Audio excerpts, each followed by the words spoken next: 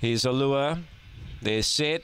Racing, fired up again, only fair. She's trying to drive. She's going to get chopped out here and crossing down Grip Blaster, favourite in Awful Bother.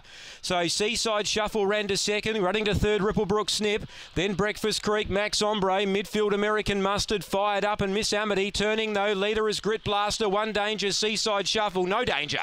Grip Blaster from Seaside Shuffle and Ripplebrook Snip third. Breakfast Creek fourth.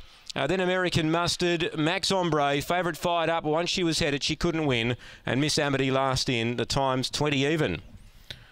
Grit Blaster for Kev Bewley, clears them and wins.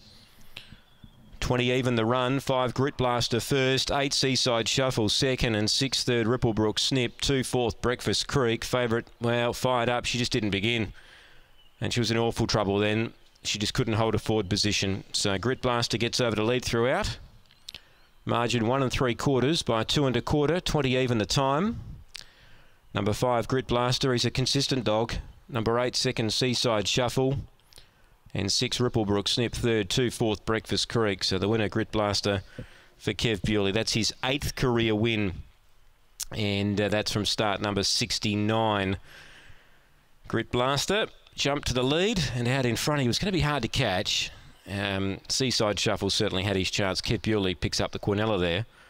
And Ripplebrook Snip runs third. 5-8-6-2, race 8.